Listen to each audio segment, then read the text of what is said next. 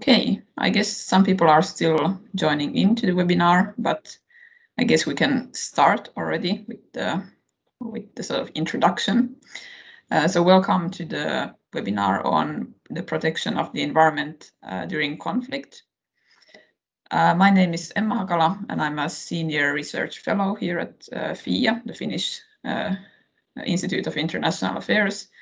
And I'm also a postdoctoral scholar at the University of Helsinki at the Erik Castrén Institute. So today we will have a really interesting webinar on the protection of the environment during conflict.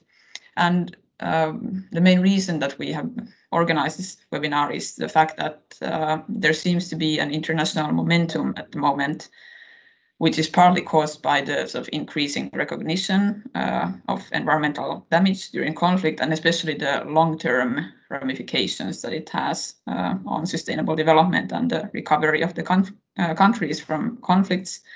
But then also there are these new frameworks in international law, most significantly the draft principles prepared by the International Law Commission, and then the military guidelines prepared by the International Committee of the Red Cross. So now there seems to be this moment that should be seized in order to address the problems of environmental damage during conflict, and we should really we have the chance now to, in a way, move from these frameworks into implementation and into action. So we have a very good panel today, I think, of people who are very uniquely placed to talk about this topic. First, we have Maria Lehto from the United Nations International Law Commission. Then we have Vanessa Murphy, who is a legal advisor at the International Committee of the Red Cross. We have Jani Leino, who is a legal advisor at the Finnish Red Cross. And then we have Doug Weir, who is a research and policy director at the Conflict and Environment Observatory. And I will introduce the speakers in more detail before they speak, but just to give you an idea, and I'm really excited to have this panel here today. As a kind of a side note, one reason why we're also organizing this panel is that we have just today published a briefing paper with my colleague Freek van der Vet, who I guess you can see his picture or his video. And actually Maya just posted a link to the paper in the chat if you're interested. But just to give you an idea of what it's about, it aims to provide a kind of a brief introduction into the topic of seeing environment as a victim of war, and also to these sort of emerging new frameworks of international law to address it, and then also go into the problems with the implementation of these frameworks.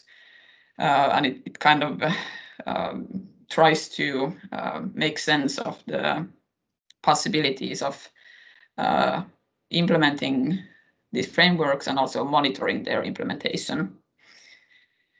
And also to let you know, one of the co-organizers of the webinar is the project Toxic Crimes, Legal Activism Against Wartime Environmental Destruction, which is affiliated at the Erik Castrén Institute of the University of Helsinki. And it's also led by Freek van der Vet, and I'm also working on the project. And it's an interdisciplinary research project that aims to examine the practices and obstacles of monitoring environmental impact of conflict, and then the international push to develop new international frameworks in relation to environmental destruction. Okay, but I guess that's it for the introduction. So we will go into the panel. And as the first speaker, we have Maria Lehto, who, as I said, has been the special rapporteur on the protection of the environment in relation to armed conflicts for the UN International Law Commission. and she also has a very long and eminent career at the Ministry of Foreign Affairs of Finland, and she's also an adjunct professor of international law at the University of Helsinki. So please, Maria, the floor is yours. Thank you, Madam Chair. Thank you, Emma. And good morning to everyone.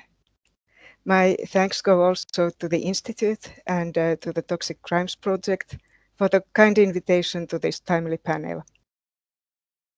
Questions of the state of the environment, some of which are real existential questions, do have their rightful place in discussions of international security, as has been increasingly recognized in recent years.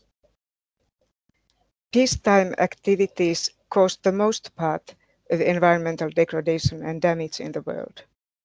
But it would be wrong not to pay attention to the environmental impact of armed conflicts, which is considerable. Arguments about the law of armed conflicts having its own logic that overrides environmental considerations are still being heard, but luckily much less frequently than before. They are increasingly giving room for a more persuasive and powerful discourse about the imperative need to prevent, minimize, and mitigate environmental harm in conflict-affected areas.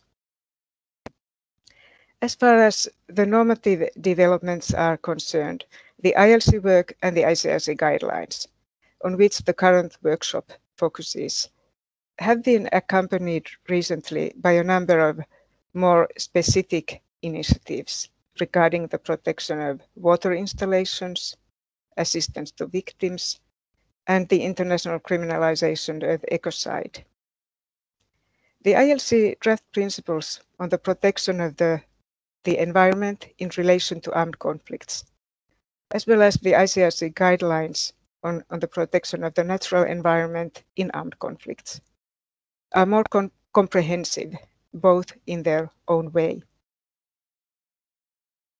As we will have a separate presentation of the ICRC guidelines by Vanessa Murphy, I will only say that the two projects share the same objective, but differ in scope and approach. In this regard, I find they are genuinely complementary and mutually supportive. Within the time allocated to me, I will try to give you an overview of the ILC work and then say a few words about the prospects for the implementation of the relevant obligations and recommendations. A distinctive feature of the ILC draft principles, as some of you may know, is that they do not only focus on situations of armed conflict, but seek to cover the entire conflict life cycle. Their purpose, in other words, is to enhance the protection of the environment before, during, and after armed conflicts. Preventive measures to be taken before an armed conflict include, for instance, the obligations of training and dissemination of IHL, as well as weapons review, but also voluntary measures that states are encouraged to take to better protect the environment. One further measure is the designation of areas of major environmental importance as protected zones. Another asks states to take appropriate measures to protect the environment of indigenous peoples in relation to armed conflict. There are also provisions related to how the environmental footprint of peacetime military activities and peace operations could be reduced. And it should be added that these draft principles build on the recent practice by states around the world and international organizations such as the UN, the NATO, and the European Union. The draft principles applicable during armed conflicts recognize the inherently civilian nature of the environment and reflect some of the existing treaty-based and customary rules and principles of international humanitarian law, which provide general or indirect protection to the environment.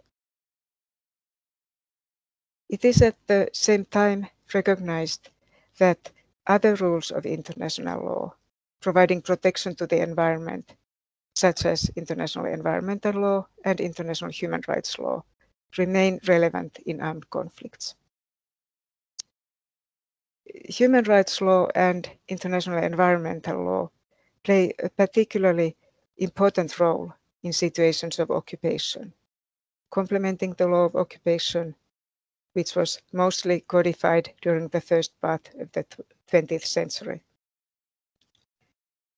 The draft principles relative to situations of occupation spell out certain environmental obligations that the occupying power has towards the population of the occupied territory, the territorial state, and other states. The draft principles applicable during armed conflicts also reflect the existing treaty law, which protects the natural environment from widespread, long-term, and severe damage. Most of the 28 draft principles, nevertheless, focus on environmental harm below that high threshold, including harm that is caused inadvertently or by negligence, harmful practices, or harm caused by other actors than the parties to a conflict. Behind this broad approach is the recognition that environmental damage in conflict results from a great number of factors that are not only related to the conduct of hostilities. I hope to give you an idea of what this means in practice by taking up an example. Altogether, 5 draft principles are relevant to the protection of natural resources from environmentally harmful or unsustainable exploitation, a common problem in current armed conflicts, most of which are non-international in nature. The relevant draft principles include the prohibition of pillage, which is an established customary rule applicable in international and non-international armed conflicts. In situations of occupation, the prohibition of pillage forms an absolute limit to the exploitation of the natural resources of an occupied territory by the occupying power, or by private actors within the area under the occupying power's effective control. At the same time, the draft principles relative to occupation take into account more long-term environmental degradation linked to harmful occupation practices. One of them seeks to protect the natural resources of the occupied territory from excessive and unsustainable use. 2 further draft principles on corporate due diligence and corporate liability are relevant in the context of illegal exploitation of natural resources in conflict-affected areas, given the role that business enterprises may have in perpetuating conflict economies and causing environmental harm. These 2 draft principles address the legislative and other measures that states can take with the view to ensuring that corporations and their subsidiaries exercise due diligence and can be held liable when they cause harm to the environment. The last draft principle in this cluster addresses the inadvertent effects of conflict-induced human displacement. Population displacement is a typical consequence of the outbreak of an armed conflict, and one that may give rise to significant human suffering as well as environmental damage. The latter mainly related to the use of natural resources for food and shelter. Quite a few of the draft principles build on and reflect established obligations based on widely ratified treaties or customary international law, which have been interpreted in an environmentally friendly way. Other draft principles are based on existing or emerging practice by states or international organizations. In that sense, I can say that the draft principles, reflecting both international law and practice, are intended to either clarify international law or to contribute to its further development. Regarding the next steps, I should point out that the ILC draft principles are still work in progress. While the Commission adopted the whole set of draft principles with commentaries on first reading in 2019, it also invited states, international organizations, and other stakeholders to send in written comments. The Commission will finalize the draft principles and commentaries in its next session in 2022 in light of the comments received.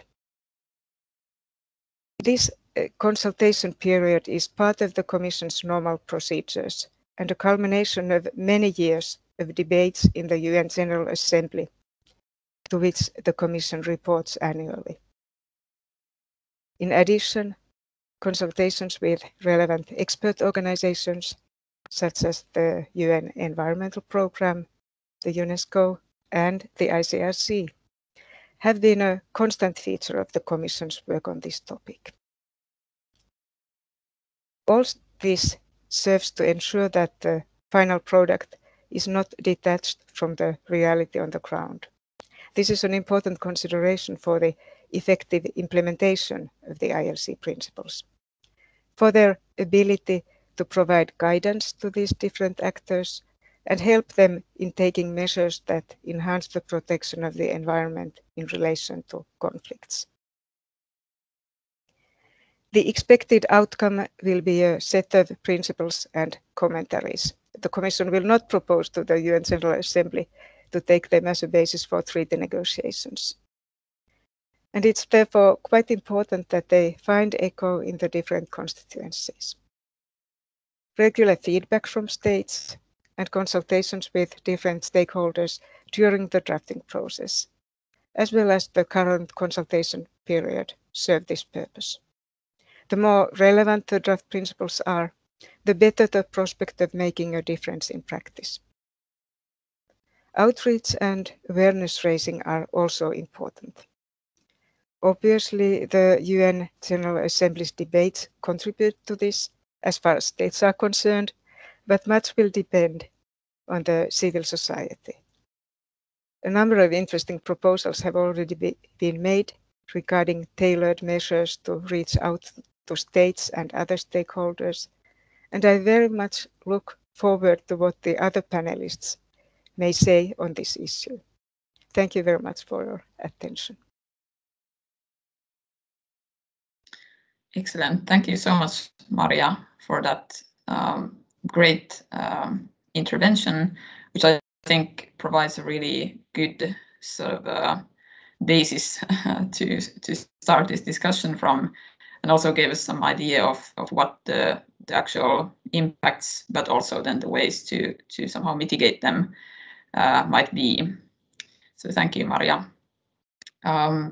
I actually forgot to mention in the beginning that we will have a question and answer part after all the panelists have had a chance to say something, and you can ask questions in the chat. It seems that my camera is not working for some reason at the moment, but okay, anyway, so yes, please, if you have any questions, you can already write them in the chat, but you can also then save them for later, and I will then read them and ask them from the panelists. But then let's go to the next speaker, who is Vanessa Murphy from the International Committee of the Red Cross. And she has been a very key person sort of preparing these ICRC guidelines. She works on the legal issues related to the protection of the environment, among other issues as well at the ICRC. So I'm really looking forward to hearing her, what she has to say about this topic. Go ahead, Vanessa. Great, thank you very much, Emma, and thank you very much to the organizers for inviting the ICRC to be a part of the discussion today. Can I just confirm everybody can see the slides? Yes, they are wonderful. Visible. Excellent. So I'll begin, I suppose, with saying that we're so pleased to be here. It's a great group of people to be discussing this issue with at this time. As I think Emma and Special Rapporteur Lito have emphasized, there is a growing sense of momentum. So it's an important discussion to be having now. So I'll begin with that. To what extent or why is action needed now more than ever to strengthen the protection of the environment in war? As Special Rapporteur Lito has said, we know that the environment can suffer in a number of different ways in armed conflict, and they can be quite complex, the different types of effects. At the ICRC, we are particularly concerned in looking at the action of warring parties, so parties to armed conflict, be they armed forces or armed groups. And so that's really the angle that we come at this from, with the acknowledgement that that is one part of a wider whole. And the ILC's draft principles certainly take that broader scope. Focusing to begin with then on really the action of warring parties, for decades at the ICRC, we have seen that the environment is at times directly attacked, but also incidentally damaged by means and methods of warfare of different types. It is also impacted by damage to the built environment. What that means, quite simply put, is degradation or pollution to water, soil, and land. That can make drinking water and agricultural land more and more scarce, and biodiversity can be irreparably damaged. So as you can see on the slide, research suggests that most major armed conflicts between 60 years recently have taken place in biodiversity hotspots. So that really accelerates the loss of nature that we're speaking about also in peacetime. And when the environment is damaged, conflict-affected populations bear the cost. So really, this is a protection of civilian issue at the same time. But why that has been the case for decades, we can all think of the Vietnam War, we can think of the Gulf War, these kind of moments in history where the discussion of the environment has come into the public discourse. But why the momentum now? I think there are a few different factors, but one of them for the ICRC certainly is the impact we're increasingly seeing of climate change. So increasingly in our operations, we see environmental degradation that is linked to conflict or not, also combined with climate risk. And what this does is it exacerbates the impact of environmental damage linked to conflict on dependent communities, because they depend on the environment for food, for water, and livelihoods, as we all do. So it is really these combined impacts of environmental degradation, climate risk, and conflict that have added new urgency to the ICRC's work in this area. The main message I think that I would like to sort of begin with and leave you with is, while a certain amount of environmental damage may be inherent to conflicts, it cannot be unlimited, and it is not unlimited. There are legal rules which quite clearly set these limits out. IHL, International Humanitarian Law, does not address all environmental impacts, but it does contain rules that seek to limit the type of damage that is caused to the environment in conflict. So the question then is, what can we do to ensure that these legal rules are better implemented and understood?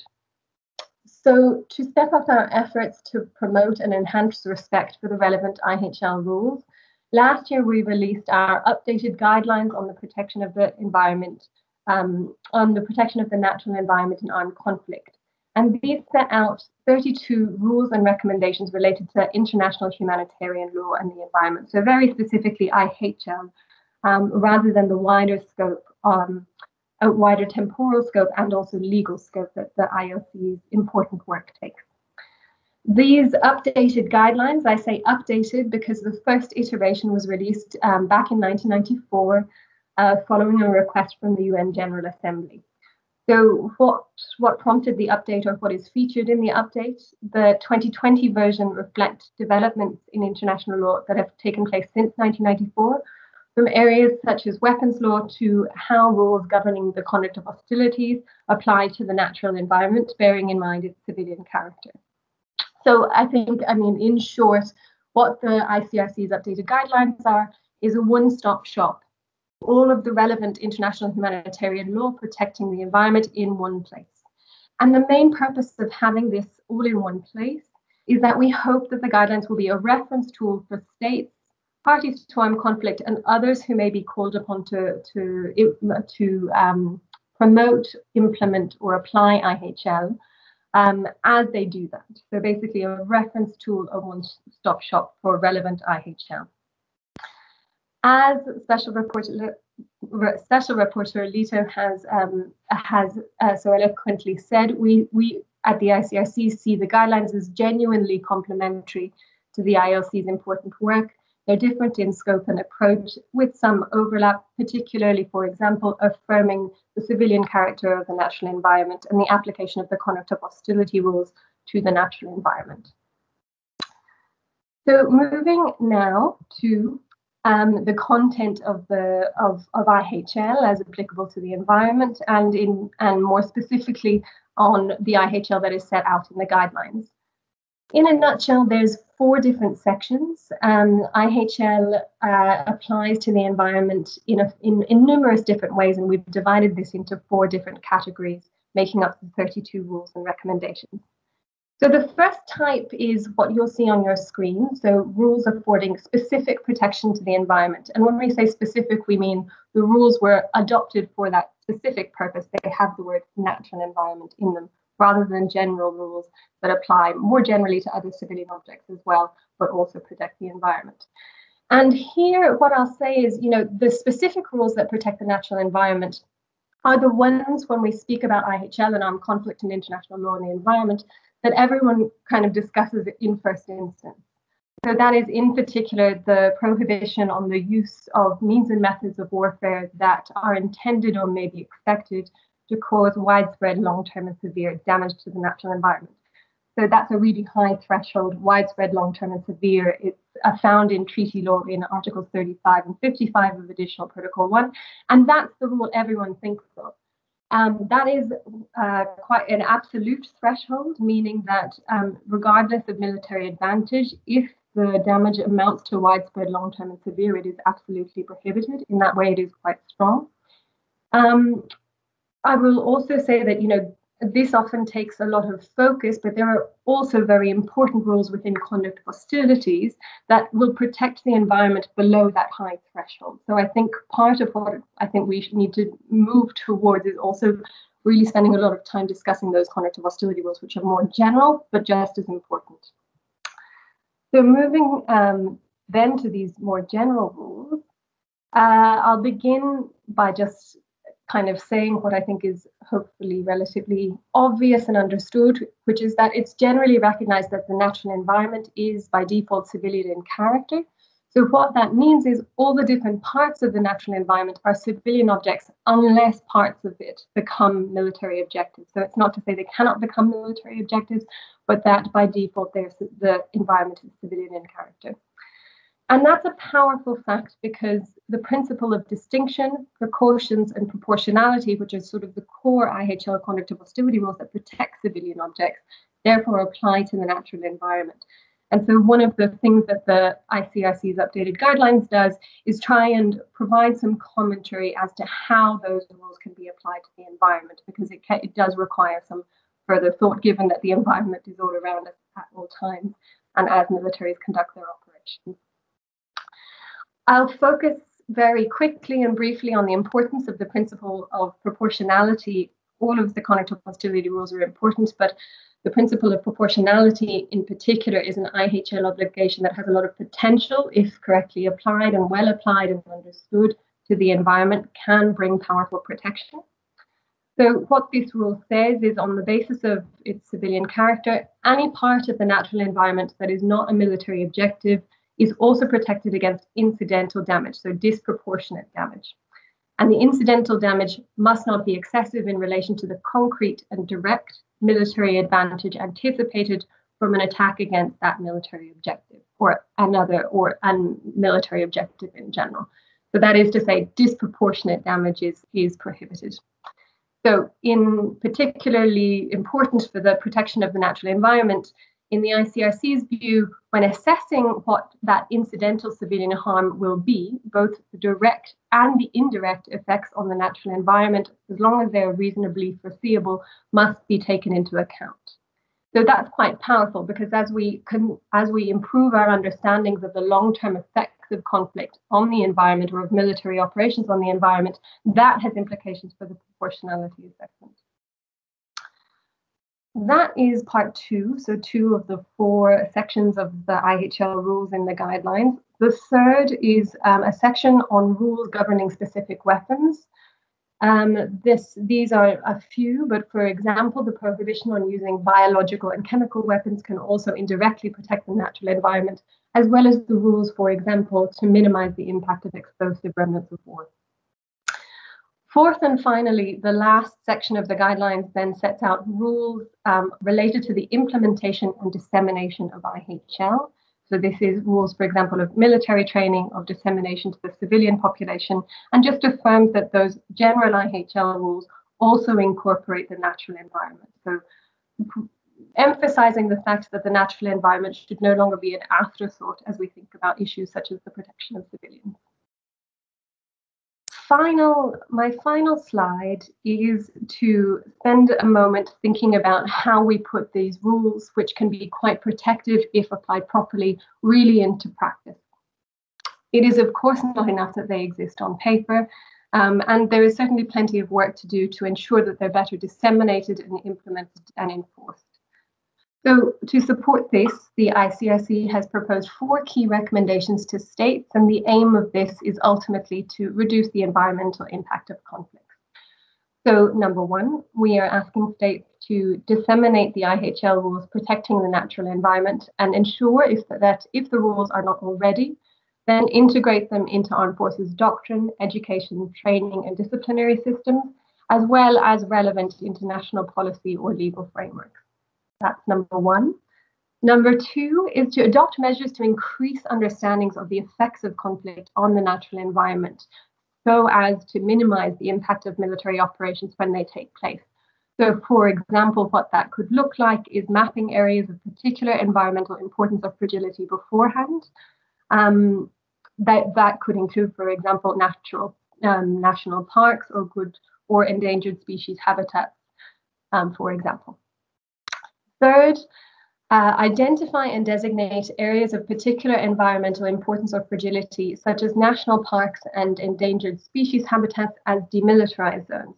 That recommendation certainly requires perhaps the most thought and work, but nevertheless, we remain convinced, as we have for, I think, a couple of decades, that the use of something such as a demilitarized zone or a protected zone, as the ILC draft principles addresses, is an important way that would provide a lot of clarity, in particular of the kind that military commanders need when they are conducting military operations. So to have clear designations of zones where the environmental importance is clear.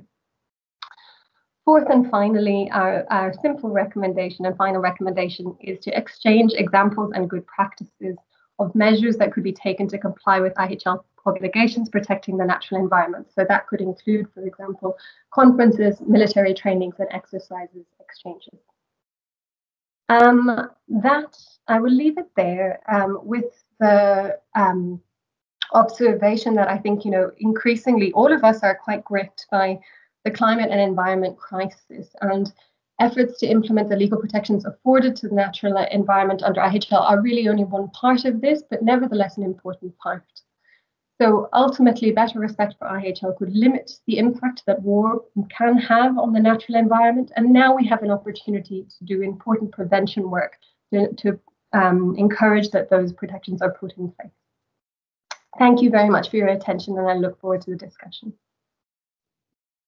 Thank you so much, Vanessa. Thanks for providing such a comprehensive sort of overview of the instrument that the guidelines provide, and also giving us some insights into what the implementation in practice can be. So that was very interesting. Thank you.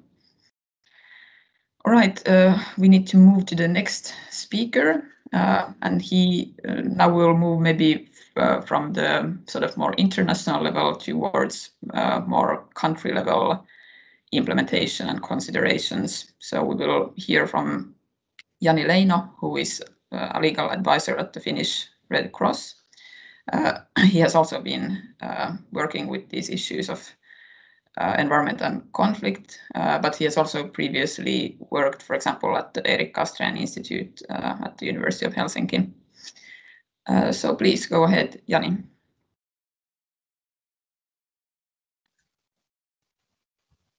Good morning to everyone. So yes, my name is Jani Leino. I'm the legal advisor for the Finnish Red Cross. My job here is to work in particular with the international humanitarian law, which is not only about the Red Cross, but is specifically the law of armed conflict. The manner in which in international law seeks to damage and suffering from armed conflict, and so I take the work on the international level very much that Vanessa does and the rest of the ICRC, and we work on domestic level in order to spread knowledge about IHL. We train, we offer expert advice and support to the authorities on a number of issues. We've been doing this for several decades, and we do it in close cooperation with the public authorities, ministries, in particular the Ministry of Foreign Affairs, and Maria has for years and decades been an important part of that. We gain support for that. So today, my intention is to a little bit reflect on, so to say, what needs to be done. This issue of environmental protection is something that's obviously, it has arisen as a result of things that have happened in the context of armed conflicts or as a result of them. And they pose international challenges which are being addressed in a number of ways. One through the rules of IHL, that then the ICRC in this instance, for example, on this issue in particular, the guidelines serve as an important sort of, this is how you apply them with regards to this issue. Now, for me as a legal advisor at the Finnish Red Cross, it is then sort of for me to try to take it onwards from there. What we look at is to ensure that the subject matter that we're looking at, that there's real implementation or integration, as we often use in the Red Cross, Red Crescent movement, with regards to the international law and decisions related to armed conflicts. The idea is to work on prevention and contingency measures to make sure that things don't go wrong, rather than dealing with the problems that arise. Very much I work with the general issues that our lawyers, in particular lawyers dealing with international law, face, and that's how to ensure that the law or international decisions have a real impact on the work of the public authorities and are reflected in that, be that funding, contingency plans, military exercises, etc. A key thing, an element of that is, let's say, for domestic context, is what may be the shortfallings. Is there a problem that needs to be addressed? What is the impact that we want to desire? We seek to achieve. From my perspective, if we look at this issue, for example, one of the key issues will be to see in the coming years to what extent the work of Maria and, for example, the rules and the ICRC guidelines, to what extent are they reflected in strategies, doctrines, trainings, in legislation also? Because a part element of, for example, Maria took up the issue of corporate liability. And this is the same issue faced, for example, with regards to the regulation of private military companies that work outside, but also sometimes in certain countries about human rights abuses that the multinational corporations may be causing abroad. And this is a matter, this sort of the corporate liability, and in particular the domestic regulation of corporations based in the country is one tool to try to address this issue, even though we may not be in conflict in Finland, but Finnish companies may be present in particular in conflicts that relate to natural resources, and we know it's a rising problem as is. I think on a domestic level, when we look at this, I think very important thing is to look at to what extent there is a need for new law, and to what extent there is a need for, let's say, better implementation or policies or a good culture. And I think that in particular, this is an area where, in fact, a lot can be done without requiring very much essence, and a key element of that is connecting the dots. And I'll come back to that in a minute. As I said, for us as the Finnish Red Cross, the key is to make sure that there are effective next steps. Finland has made commitments with regards to international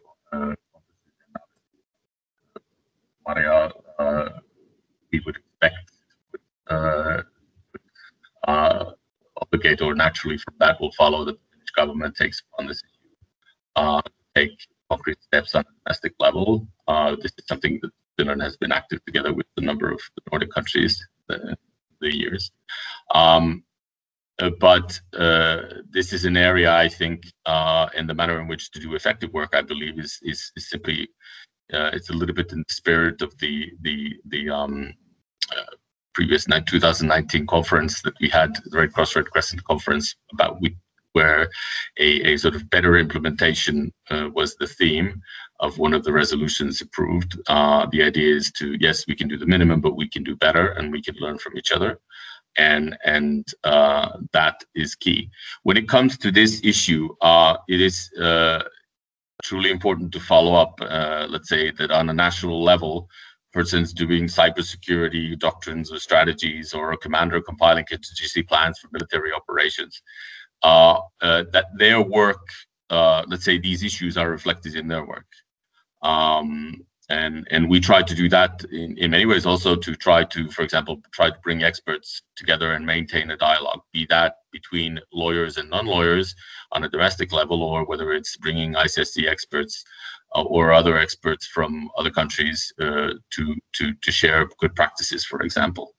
And I think this is an area where also, if we look at this as an issue where, for example, NGOs and others can do a lot because of their flexibility to complement the work of public authorities to ensure that their expertise and they're up to date on this issue. It could be to bring other experts from other countries which have already implemented certain obligations with regards to the protection of the environment. But as I said, it's also about those, for example, who are environmental impact experts in Finland, be that from the Ministry of Defense or Ministry of Interior, Ministry of Environment, that to show and to guide the work with regards to how we could best make sure that if Finland is involved in an armed conflict, or there's an armed conflict that Finland faces, that we are ready to do the utmost to protect the environment in those issues. For us as the national society belonging to, let's say, a global movement, this is a key thing. I cannot emphasize enough the importance of the support that I get from my colleagues from other countries. That we organized a seminar together with the Danish Red Cross, and we had the Norwegian Red Cross and the British Red Cross and the Swiss Red Cross together with the ICRC provide us with experts from the militaries of all these countries to provide expertise and share them. And this is an area where I think a key thing on a domestic level needs to be done. Luckily, let's say, around this issue in Finland, we're an open, transparent society.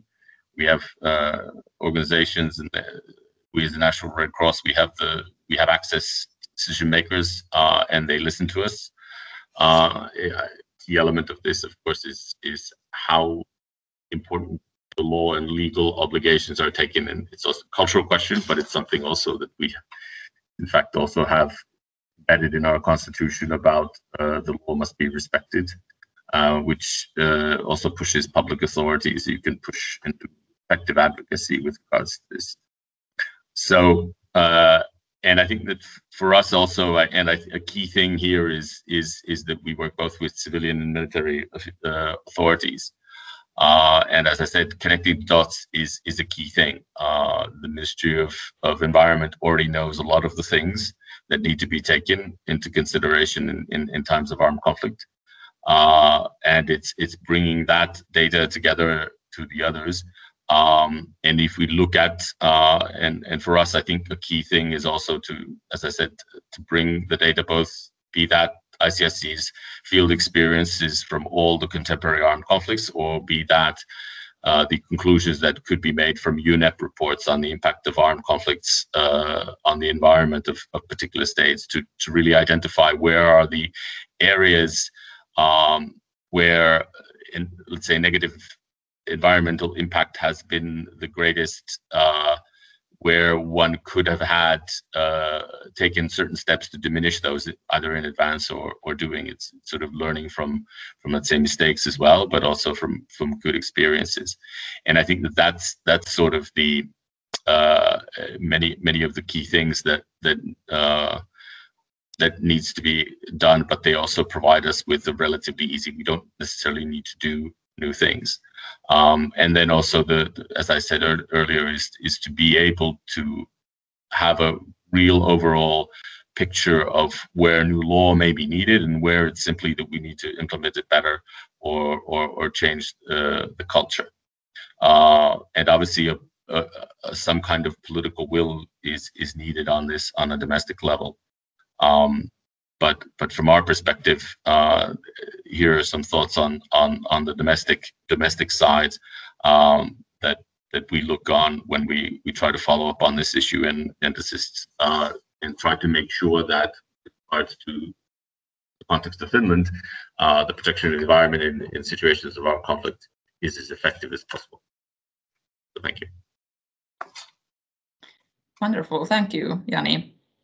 I think that gave us again a really clear idea of what can be done at the domestic level, what are the possibilities and obstacles also to the issue. And I think it was also really nice and interesting that you sort of emphasized the role of international and collegial cooperation also on this issue. So thank you. And let's go to the final speaker then, who is Doug Weir, who is a Research and Policy Director at the Conflict and Environment Observatory. And he has been working on this topic for quite some time. I think he's one of the leading experts in the world. And recently, CIOBS has also published, several publications on related to this topic, but also on the implementation of the new frameworks, especially the ILC guide principles. So please go ahead, Doug, and we'll be looking forward to hearing your points of view. Thanks, Emma. And yeah, good morning, everyone. Just bear with me while I do the technological thing. Okay, can you see that okay? I presume so. Yeah. Great stuff. So yeah, I want to talk a little bit about the best ways of implementing the ILC's draft principles. Yeah, that'll become apparent as I proceed. And this is kind of a civil society perspective. So we're a UK charity. We specialise in monitoring environmental damage and conflicts, but also monitoring and engaging with the legal and policy processes which are developing and have developed around this topic over the last few years. We also work on environmental mainstreaming in humanitarian disarmament. So, for example, in mine action with our colleagues at Norwegian People's Aid. So at the end of last year, we concluded a study undertaken with the support of the Finnish Ministry for Foreign Affairs, which was specifically looking at the feasibility of developing some kind of implementation vehicle to help promote the ILC PERAC principles. While we're doing it, we looked at the relative value of the PERAC principles as part of this wider legal landscape, how they could be used to influence the conduct of state and non-state actors, and also looking at the roles of states and civil society in helping to implement them. So this has been covered by others, but yeah, just to reiterate why we need to protect the environment in relation to armed conflicts. So obviously we're facing this triple crises of climate change, biodiversity loss and pollution. And I think one of the key things we always see in our work is the way that not only how armed conflicts and insecurity contribute to these crises, but they also impede measures to address them. And this is the really significant impact that conflicts have on environmental governance, and this is something which can last for decades after the conflict. So this is a reverberating effect driven by weak governance. From what we see for our monitoring work, there is significant scope to improve the environmental conduct of state and non-state actors in relation to armed conflicts. While we perhaps see less of the big ticket items caused by states, like the 1991 Gulf War fires, we still see equivalent incidents from non-state armed groups, and there are still situations where state militaries are engaged in practices and conduct which can lead to serious environmental damage. We see that in most of the conflicts which we look at. So there is a huge room for improvement and an overwhelming need to improve conduct. And I think Vanessa and Maria have touched on environmental protection and the protection of civilians are interlinked. We depend on the environment. And in terms of this sort of wider momentum, which we've already discussed today, we've seen that over the last few years in the UN Environment Assembly, through its resolutions there, through the protection of civilians debate in the UN Security Council, and the way the environment is now featuring in that. In the time that I've been working on this, which is a while, yeah, you really notice the difference in attention that this issue is getting, and it's long overdue attention, let's be fair. So the big question for us is this PERAC implementation vehicle, but I want to look at why we need it. As Maya alluded to at the end of her presentation, the PERAC process isn't going to end with a treaty. We've worked with colleagues on the Mine Ban Treaty or Cluster Munition Convention or the recent Treaty on the Prohibition of Nuclear Weapons, or you have an international instrument in that establishes and sets up the dialogue and the processes that encourage implementation. States go to their review conferences, they have to submit reports. We're not going to have that with the ILC draft principles, and that's potentially problematic in terms of their future impact. Will they actually be used and utilised, or will they just be of academic value being written about in legal journals? I think, as Maria has touched on as well, the temporal and thematic scope of the principles makes them really valuable from a normative perspective, because they cover the whole range of conflicts before, during and after an occupation, and because they cover everything from human displacement to corporate liability. They're incredibly valuable as a suite of tools. And I think from our perspective as an advocacy organisation, this process has been really useful because it has created this dialogue and discourse between us and other stakeholders and states. And that's something which needs to continue. So there's a question of how can we integrate that as well into this process to make sure there's this ongoing dialogue and discourse about why the environment needs to be protected, how it's best protected, and sharing best practice. So the ILC process, 7 coming on for 8 years, 5 reports, 28 draft principles, 50 plus states have provided their views, so it has this degree of legitimacy. Obviously the ILC is a UN organ. It's been discussed in the context of the 6th committee, so they're seen to have that legitimacy from states, even for those states who may not be that supportive of them. Wide range of stakeholders have been engaged in it, and it's already made this huge contribution as part of these other processes, the work of the ICRC, the work in the UN Environment Assembly and elsewhere, so it's part of this landscape. So the question for us was then, how can we track and encourage implementation of the principles?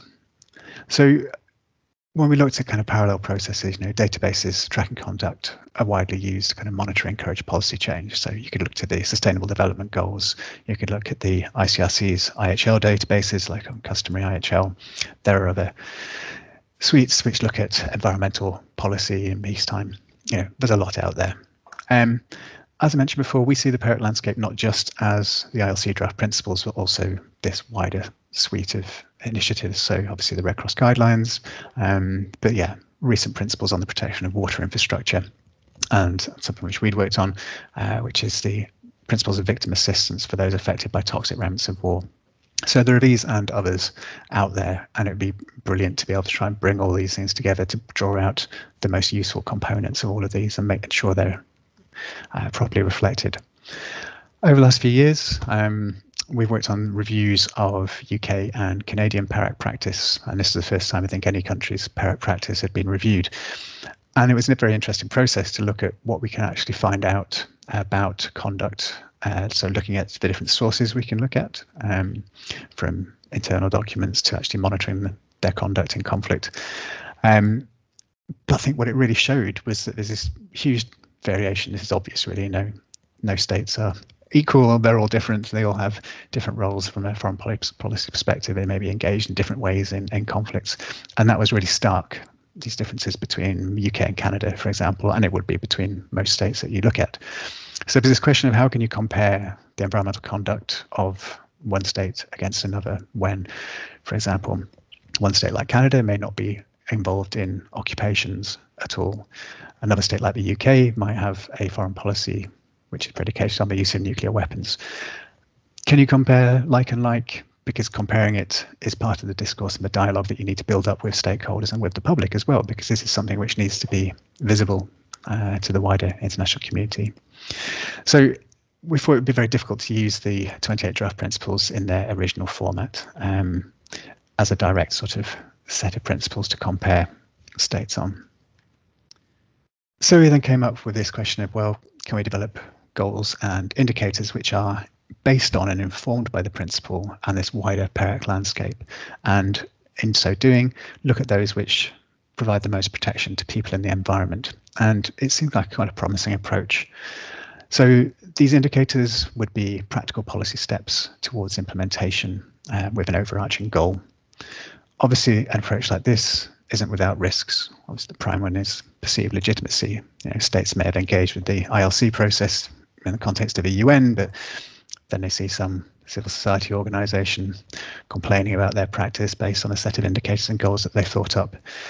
So we would need from the outset to develop them using a panel of experts and bring in a range of stakeholders, from military lawyers to experts like the ICRC to also environmental policy experts as well, and also engage with states from the outset to ensure this was something which other states felt comfortable with dealing with.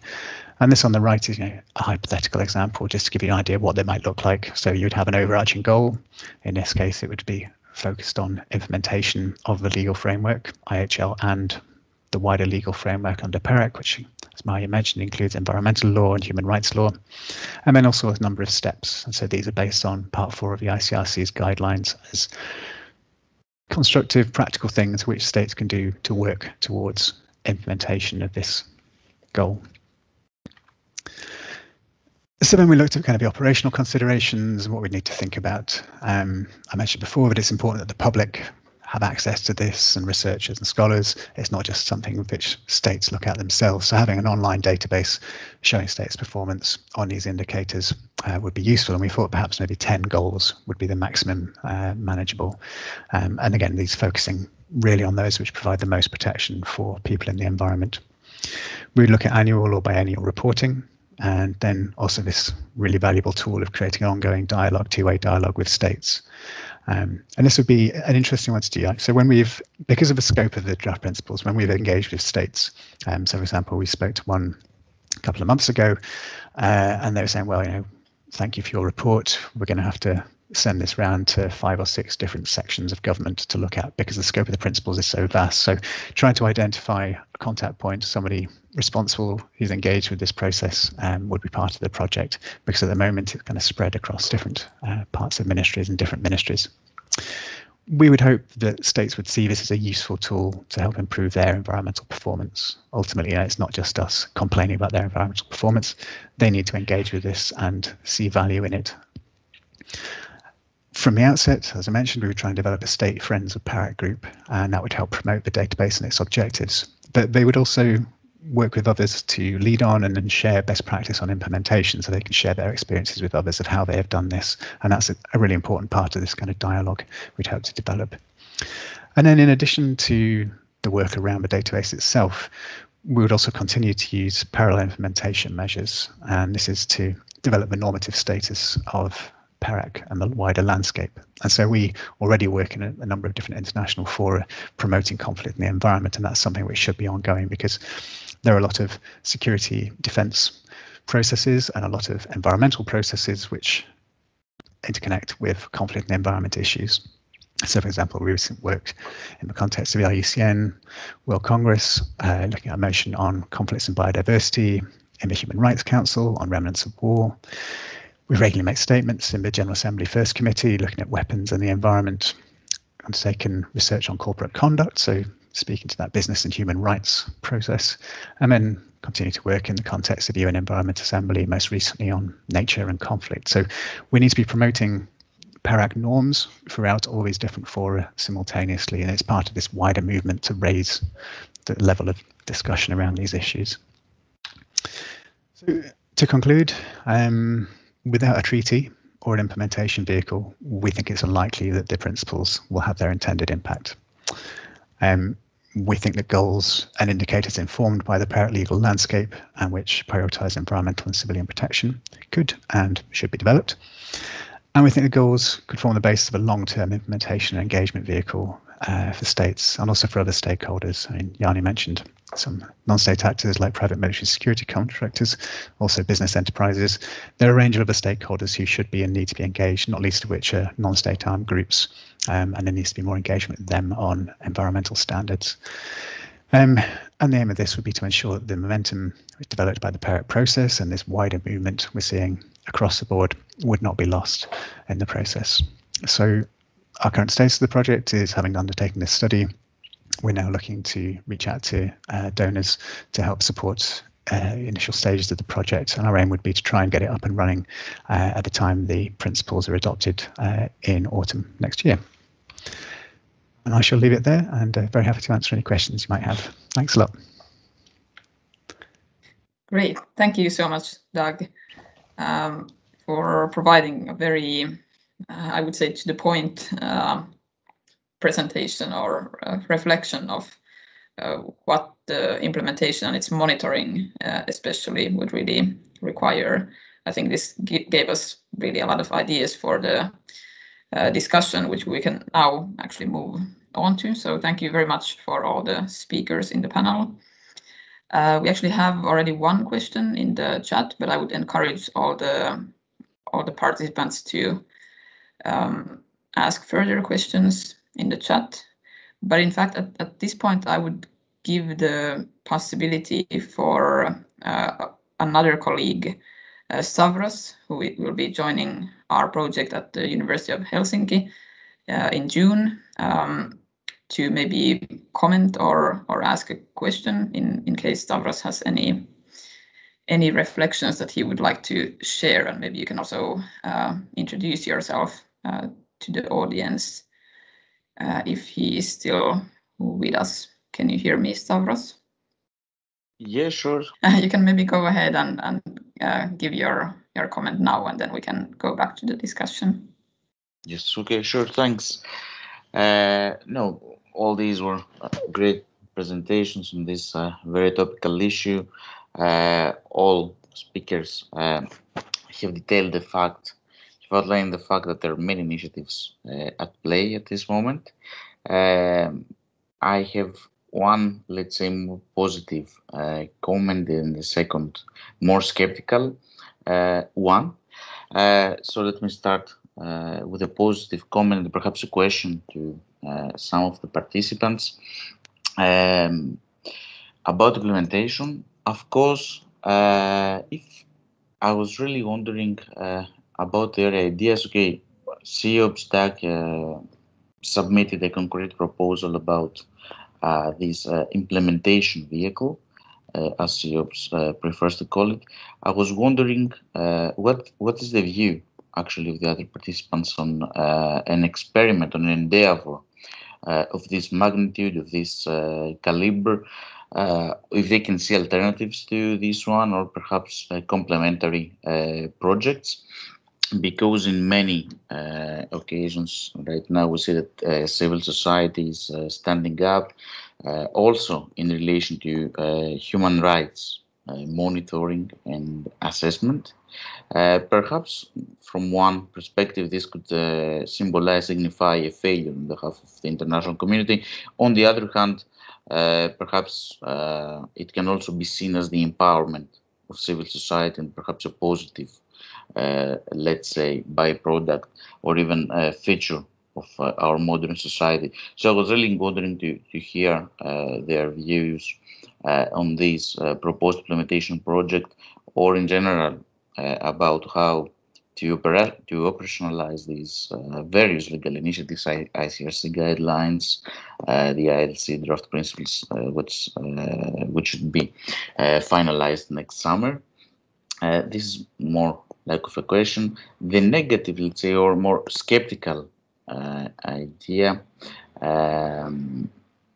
is about the potential fragmentation that they can see in these initiatives in certain occasions, in the sense that in some parts there might be some overlap of these different initiatives and processes, and this is an omnipresent question to me, to be honest, and I would like to hear the views of this of your prestigious presenters about this potential. If they see, if they can identify a risk of fragmentation, or perhaps they can see it as secondary, or perhaps they can even see this crisis, potential crisis, as an occasion, as a chance to strengthen certain international mechanisms, or as avenues for enhanced, strengthened international cooperation.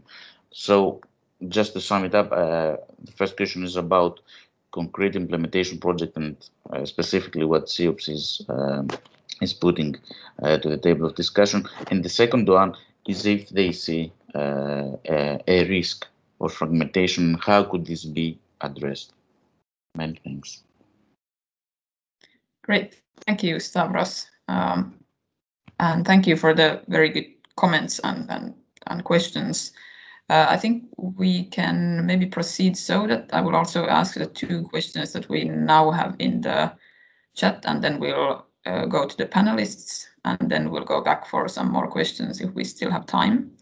So in addition to Stavros's points about the role of the civil society and then the potential of fragmentation, there is also a question about how can environmental concerns be included into peace mediation processes, if any of the panelists have an insight on this and would like to comment. And then also Irmeli Mustalahti asks whether you have looked at the possibilities to connect your work to the UN 2050 resolution on youth, peace and security. So let's move ahead with these 4 questions, and you can address any ones of them that you feel that you want to. And let's maybe move ahead in the same order that we had in the panel. So please, Maria, you can bid first. Thank you very much, Emma, and thank you for the questions. I would pick up the one first of all concerning peace mediation. The ILC draft principles actually have one provision regarding peace processes, and it's cast in general terms. It asks parties to an armed conflict as a part of the peace process, or including where appropriate in peace agreements, address matters related to the restoration and protection of the environment damaged by an armed conflict.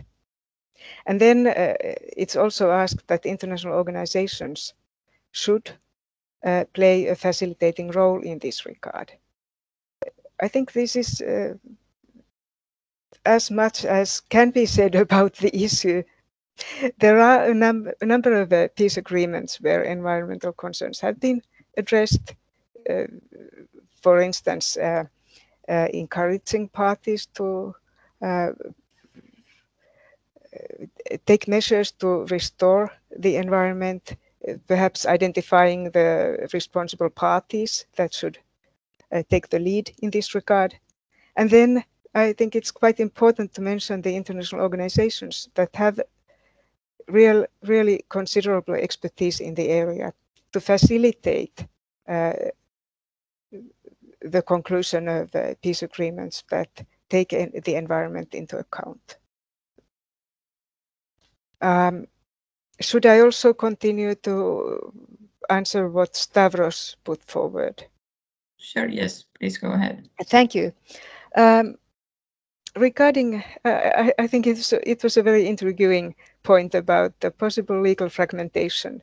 I mentioned that there are a number of specific legal initiatives that have been issued recently on water installations, on assistance to victims.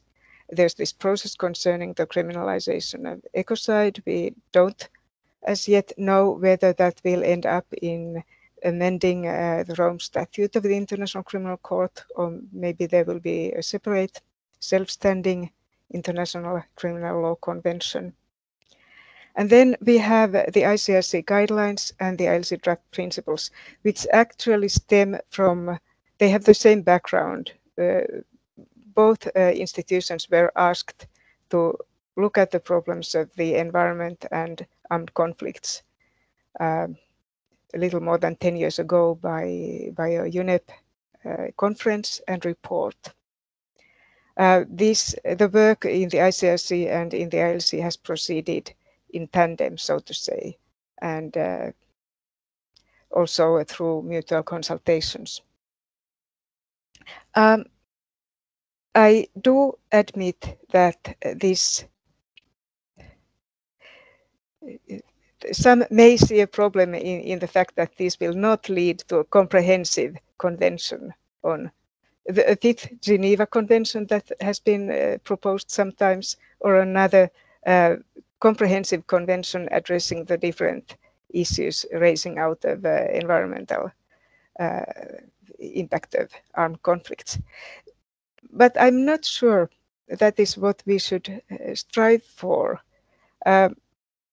There's also an advantage in having specific initiatives that are specifically tailored to certain problems.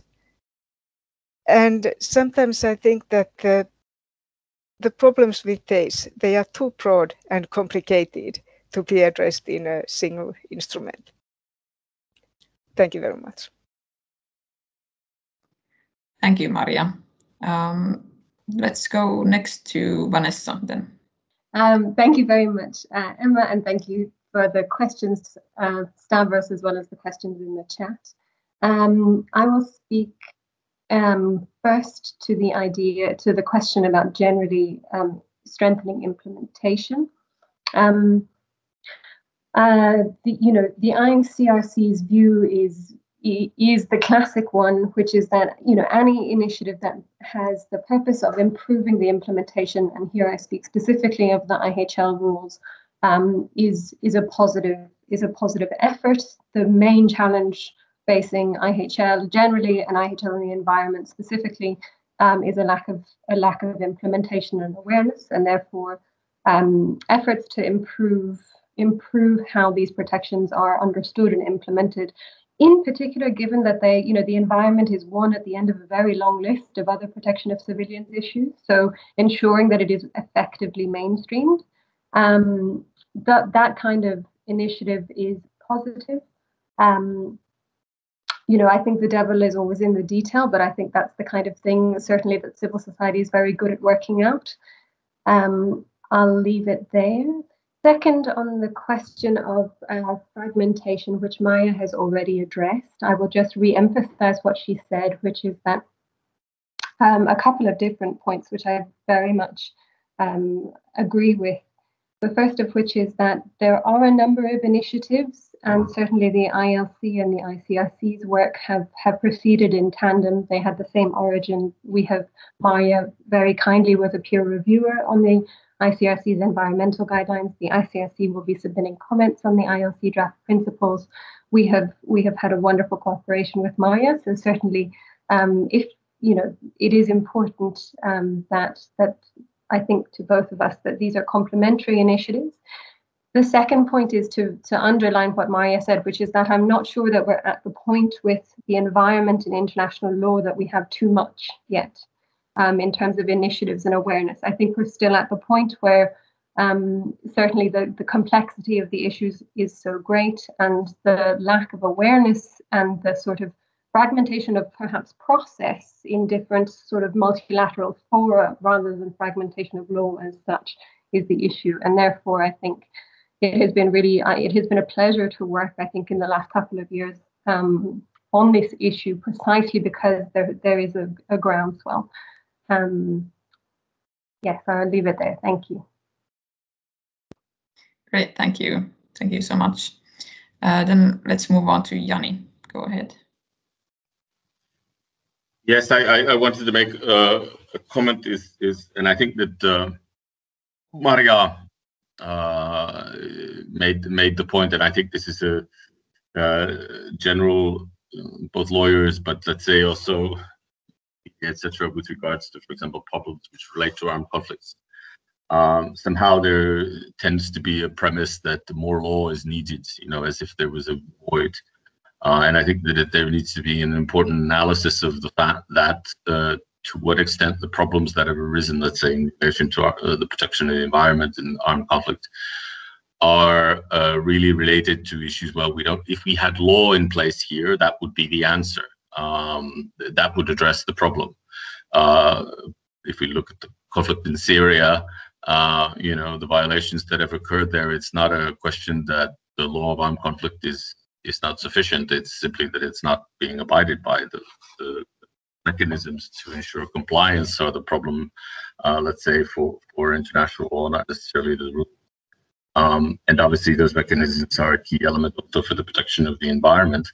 But again, I think that Maria is correct in pointing out your faith in, let's say, that the ILC would produce an international instrument that would then magically then address the issue. I think is misguided. I think there is a lot we can do otherwise. And I think, again, let's say from my perspective, again, as a domestic, I always, what has an impact? A reference in section of the law on the armed forces that Finnish defense forces will abide by international obligations. Yes, it's a legal obligation, but that doesn't ensure anything. However, if you include it as a key element of the training of people who train the use of weapons, you can have that impact. And the same thing goes for other areas, and in particular in the environment where that's something that's actually been addressed. For example, in Finland, the armed forces, they have a strategy on the protection of the environment. They do quite a lot. And this goes a little bit to this, one of the questions that was here about the environmental concerns, to what extent they need to be included in peace mediation process. I think a key question to that is to what extent we have evidence that the inclusion of them would have had an impact, a significant impact on the problems. There are 100 areas where we can improve things and do things better, but let's say on an international level, you may need to decide to focus on one or two things, be that in the connection of a peace process or other processes.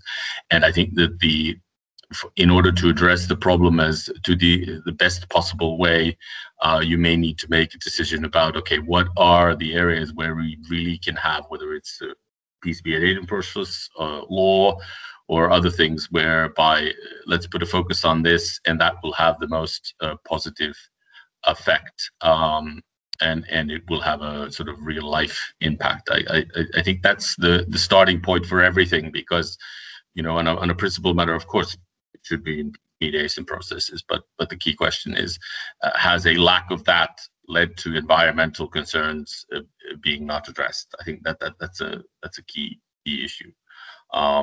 Lawyers very easily also, we tend to, let's make more law, but we don't make law for law's purposes. We make it in order for it to have an impact and on the behavior of states and individuals. And I think that needs to be maintained and remembered all the time. Exactly. All right, then let's go to Doug finally. Go ahead. Thanks, Emma. Yeah, I won't speak to the one that Stavros asked about the principles and the implementation, which I also think is a fantastic idea. But yeah, I mean, just briefly on peace processes. Yeah, I think there's a lot more scope to include the environment in them. So, for example, we have just done some work on groundwater use in Yemen. So Yemen is an extremely water-stressed country, and historically, access to water has been a source of local conflicts.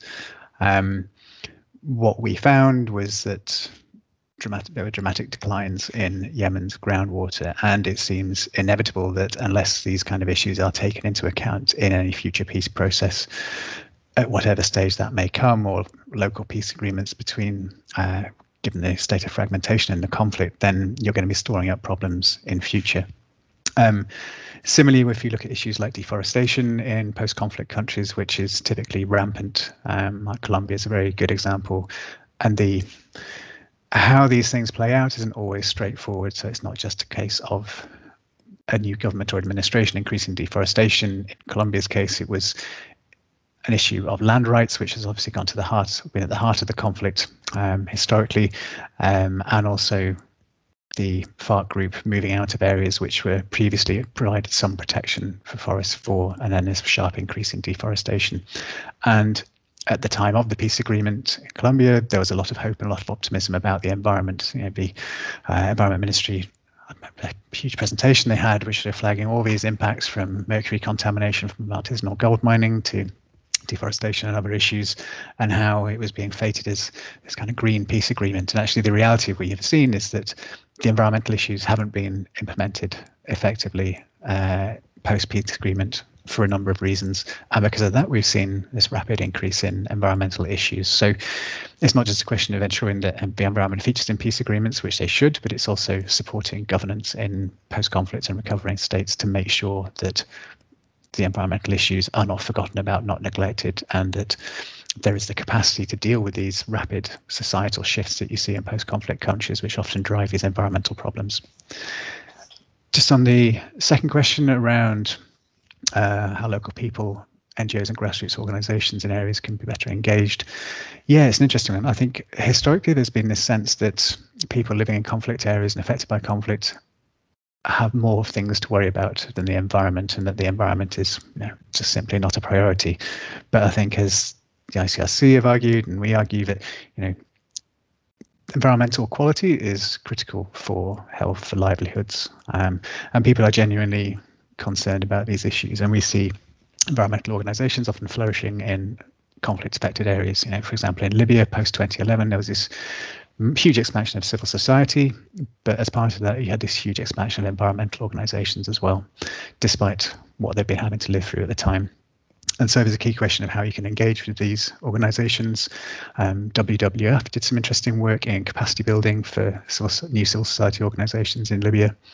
But then also the question of how can we, and what's our responsibility to make sure we give them a platform so that they can speak and engage with these international processes and get their voices out there, and how can we help support capacity building, for example, through supporting them with citizen science and monitoring techniques that they can use, which would also be super helpful to us, because while we can do remote monitoring using satellites and other open source intelligence and other sources of information, getting information from the ground on the environment in conflict areas is kind of the remaining key challenge and the part of squaring that circle of data. And it's only with that data and understanding that which we can then use to judge the implementation of these legal norms by states and other actors. I shall leave it there, and I shall share a link to the Yemen research. Okay, excellent. Thank you, Doug. Yeah, there is not much time left, but we have a very good question from Anne Palm about how local people, NGOs and grassroots organizations can be better engaged in these planning and implementation, or in the planning and implementation of these processes of protecting the environment. And then we also have a request for a comment from Anu Saarela. So please, if you can briefly ask your question, Anu. Thank you for a very inspiring discussion and very varied and many different angles. And thanks go to the Finnish Institute of International Affairs, which addresses a very topical issues where apparently there is a momentum right now. What I would like to flag is that Finland, together with the Finnish Red Cross, has pledged at the International Conference of the Red Cross and Red Crescent in 2019 to increase knowledge and awareness of IHL rules in this field. And I would just like to mention that we have excellent cooperation here in Finland domestically in this field. Of course, Maria's work is great inspiration to us all.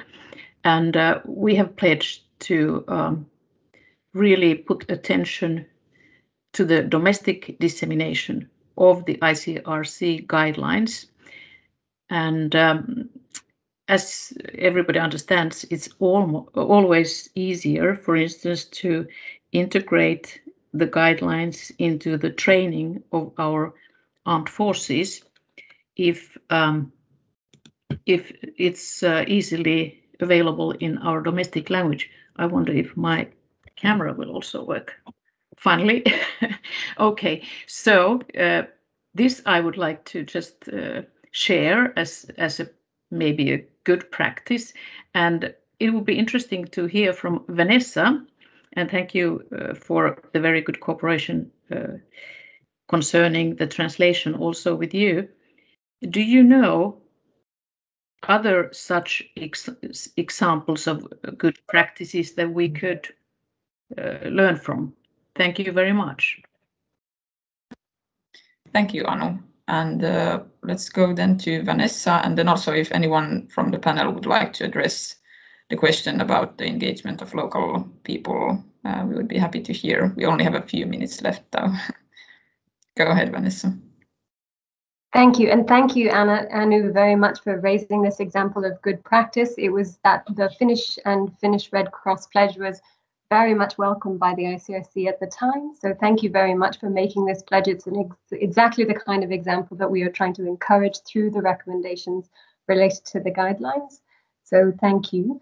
In terms of other examples of good practice, there are a few. Another one, the government of Burkina Faso also pledged at the 2019 conference, in particular, to look into demarking demilitarized zones.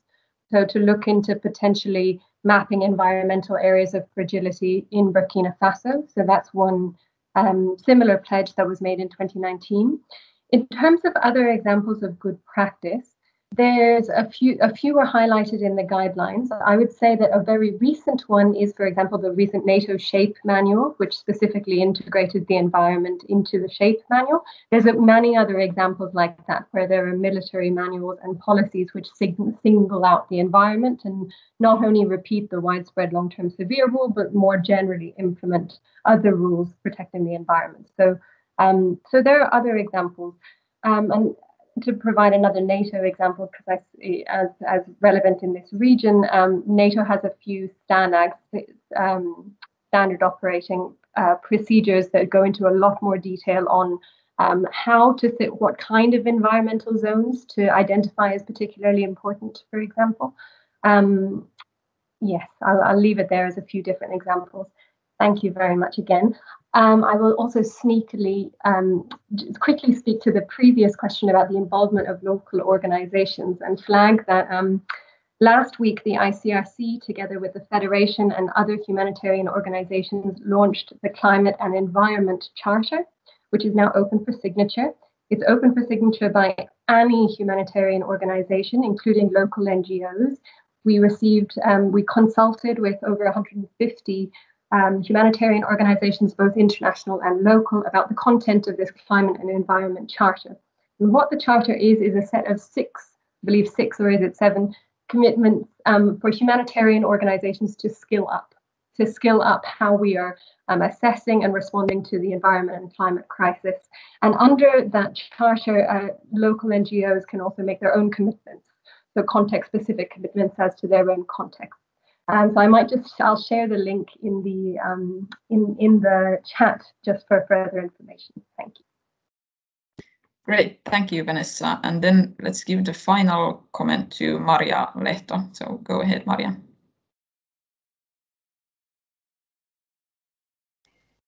Thank you, Emma. Doug and Vanessa already spoke about the engagement of local populations and NGOs. What I would like to add to this is concerning the current ongoing consultations period regarding the ILC draft principles. It's not unprecedented, but still quite unusual in the ILC practice that when the invitations were sent to states to submit written comments on the draft principles and commentaries, the same invitation was sent to international organizations, but also to other stakeholders, as I said, including civil society organizations. And I'm very happy to say that the joint NGO submission by a number of expert organizations has already been sent in to the ILC. Thank you. All right, great. We could continue this discussion for quite some time, I'm sure. And I'm sure that it will also continue in other contexts. But now I'm afraid we have to end this webinar here. So I would like to really warmly thank all of our great panelists, and also thank you for all the links that you posted in the chat. I'm sure they will be really useful for our participants. And thank you also for all the participants for being there and for asking great questions.